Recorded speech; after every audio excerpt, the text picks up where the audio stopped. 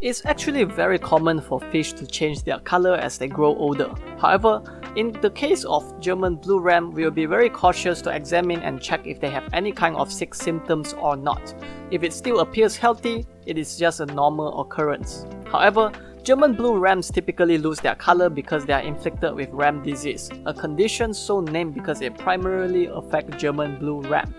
Other symptoms of this disease include sunken eyes, sunken or hollow abdomen, bent tail or spine, ulcers and sores all over the body, loss of appetite, hiding most of the time, fatigue, and too weak to swim around.